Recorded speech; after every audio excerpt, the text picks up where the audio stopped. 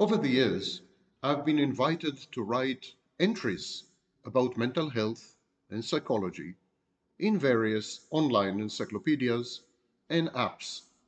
So I wrote dozens of entries for the Open Site Encyclopedia, the Exterm Medical Dictionary, and others. And then I assembled these definitions into a mental health dictionary. The mental health dictionary is available on my website, but now I'm converting it into a project. Every 2-3 days, I post an image on my Instagram account, Narcissism with Vaknin. Each image contains a definition. If you collect these images, over time, you will end up having a mental health dictionary of your own. Another thing I'm going to do, I'm going to record these definitions on video, letter by letter. Today's letter is, surprisingly, the letter A.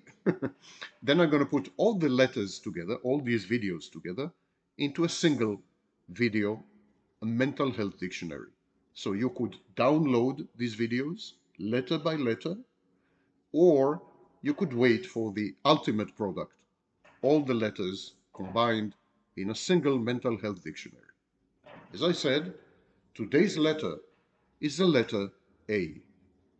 My name is Sam Vaknin. I am the author of Malignant Self-Love, Narcissism Revisited. I'm a former visiting professor of psychology and a member of the faculty of CIAPS, Commonwealth for International Advanced Professional Studies. And let's get right on to the definitions. We start with acting out. Acting out is a defense mechanism. When an anxiogenic inner emotional conflict, for example, a dissonance, most often experienced as frustration, so when such a conflict is communicated via behavioral aggression, we call it acting out. Acting out involves little or no insight, foresight, impulse control, self-awareness, or self-reflection. It is often dissociative. It is sometimes intended to attract attention and to disrupt other people's lives. It's an aggressive act. Next definition, affect. Affect is how we experience our innermost feelings and how other people observe and interpret our expressions. Affect is characterized by the type of emotion involved, sadness, happiness, anger, etc., and by the intensity of the expression. Some people have flat affect. They maintain a poker face, monotonous, immobile, apparently unmoved. This is typical of schizoid personality disorder and some psychopaths. Others have blunted, constricted, or broad, healthy affect. Patients with dramatic, erratic, cluster B personality disorders, especially histrionic and borderline, have exaggerated and labile, changeable affect. They are drama queens. In certain mental health disorders, the affect is inappropriate. For instance, such people laugh when they recount a sad or horrifying event, or when they find themselves in morbid settings, for example, in a funeral. Laughing at a funeral is an example of an inappropriate affect. Ambivalence. Possessing equipotent but opposing and conflicting emotions or ideas. As it's not a cognitive dissonance. A cognitive dissonance requires resolution. Ambivalence is there. In someone with a permanent state of inner turmoil, her emotions come in mutually exclusive pairs, love and hate, for example. Her thoughts and conclusions arrayed in contradictory dyads. The result is extreme indecision to the point of utter paralysis and inaction. Sufferers of obsessive-compulsive disorders and obsessive-compulsive personality disorder are highly ambivalent, for example. Next, amnesia, anterograde amnesia, a loss of memory pertaining to events that occurred after the onset of the amnetic condition or agent. And this is as opposed to retrograde amnesia, a loss of memory pertaining to events that occurred before the onset of the amnetic condition or the agent. Amok. Amok is a male-specific culture-bound syndrome, an alternating pattern of dissociation, brooding, and violence directed at objects and people. It is provoked by real or imagined criticism and slights, and accompanied by persecutory ideation, amnesia, automatism, and extreme fatigue. Sometimes it co-occurs with psychotic episodes. It is common in Malaysia, where it had been discovered, Laos, Philippines, Polynesia, where it is called kafar or kathar, Papua New Guinea, Puerto Rico, where it's called mal de pelea, and among the Navajo Native Americans, where it is called icha. I hope I'm pronouncing all this right. Next entry, Anhedonia, the loss of the urge to seek pleasure and the ability to experience pleasure. Oops, I scrolled way too far up. So anhedonia is the loss of the urge to seek pleasure and the ability to experience pleasure. Major depression and schizophrenia often involve anhedonia.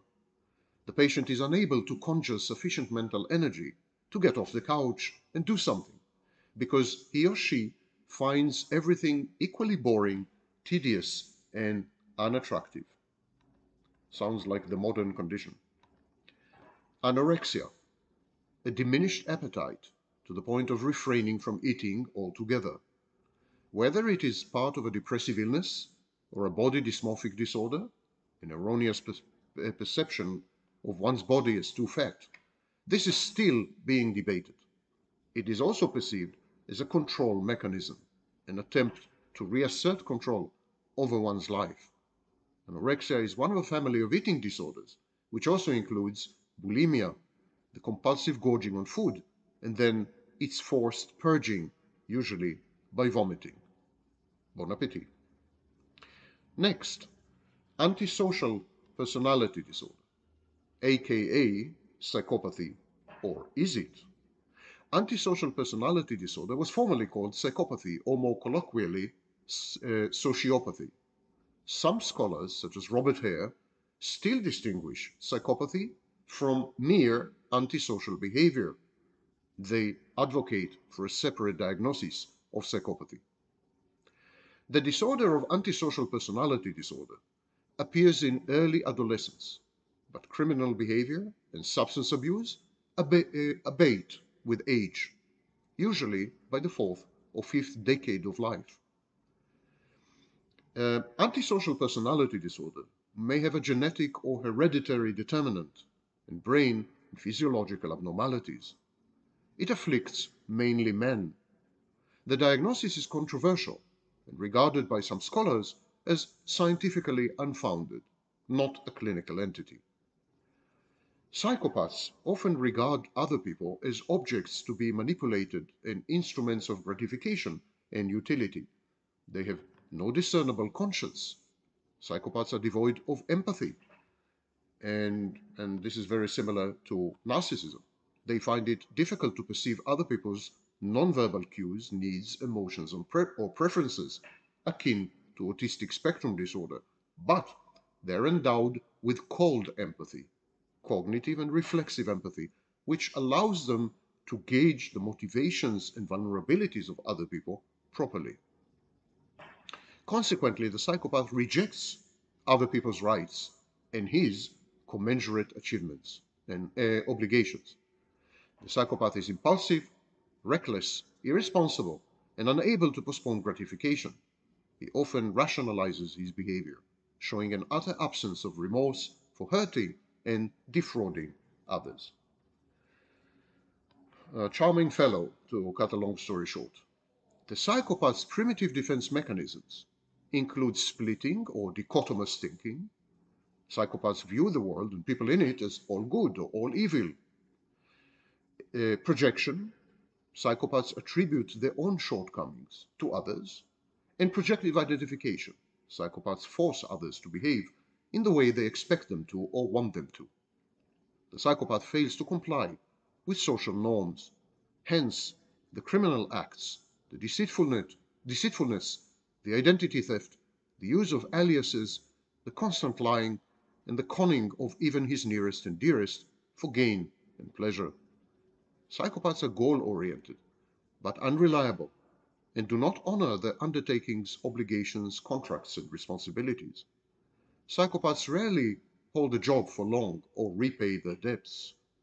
They are unstable, vindictive, remorseless, ruthless, driven, dangerous, aggressive, violent, irritable, and sometimes prone to magical thinking, are highly dangerous and unsafe. They seldom plan for the long and medium terms, believing themselves to be immune to the consequences of their own actions, however adverse and imminent. Next entry, anxiety, a kind of unpleasant, dysphoric, mild fear with no apparent external reason, apprehension or dread in anticipation of a future menace or an imminent but diffuse and unspecified danger, usually imagined or exaggerated. The mental state of anxiety and the concomitant hypervigilance has physiological complements. It is accompanied by short-term dysphoria and physical symptoms of stress and tension, such as sweating, palpitations, tachycardia, hyperventilation, angina, tense muscle tone, and elevated blood pressure. All in all, a state of arousal. Aphonia. Aphonia is the inability to produce speech or sounds through the larynx due to psychological, non-organic reasons. Next entry, and there's a video dedicated to it, by the way, on my channel. Autistic or Dereistic thinking. These are ways of relating to reality, to experience, to logic, and to other people. Fantasy-infused thoughts are Dereism. Narcissistic and egocentric self-absorption is autistic thinking. These patients' illogical and idiosyncratic cognitions derive from an overarching and all-pervasive daydreaming or fantasy life. They infuse people and events around them with completely subjective meanings. They regard the external world as an extension or projection of the internal one. And this is, of course, very reminiscent of pathological narcissism. Such patients often withdraw completely and retreat into their inner private realm, unavailable to communicate and to interact with others. Automatic obeisance or obedience. Automatic, unquestioning, excessive, uncritical, mechanical, and immediate obeisance of all commands, requests, and suggestions made by other people, even the most manifestly absurd and dangerous ones. This suspension of critical judgment is sometimes an indication of incipient catatonia. Avoidant personality disorder. Social shyness and social anxiety, coupled with feelings of inadequacy, deformity, and dysfunction, and with hypersensitivity to criticism, real or imagined. Sufferers of the disorder avoid interpersonal contact because they dread rejection, embarrassment, disagreement, and disapproval. They strive to ascertain that their counterparty likes them and approves of their conduct, of their choices, before they actually meet them. Avoidants prefer solitary occupations, and they are very restrained and cold in intimate relationships. They constrict, limit their world, evade challenges and risks, and stunt their personal growth and development by avoiding anything and everything new, unfamiliar people, novel activities or pursuits, exiting the comfort zone. People with avoidant personality disorder are mortified by shame and by the possibility of being mocked, criticized, rejected, humiliated, or ridiculed in public. They are prone to having ideas of reference.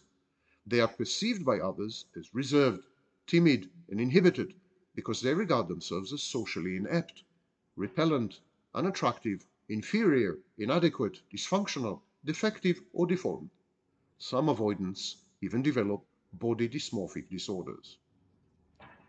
Finally, the last entry in the letter A is avolition, inability to initiate goals and goal-oriented activities, to pursue them once initiated. It's an overpowering and pervasive lack of will, perseverance, and stamina in various fields of life: work, self-care, intellectual tasks and interests, family life, etc. And this concludes the letter A. Go to my Instagram, collect the definitions, make yourself a gift, mental health dictionary. Alternatively, you can go to my website and view the whole dictionary in its entirety, and I'm going to make videos with each letter separately, and then a single video with all the letters. So go to the description for links to my Instagram, links to the mental health dictionary, etc., and have fun with these appetizing tidbits of the human mind, or what's left of it.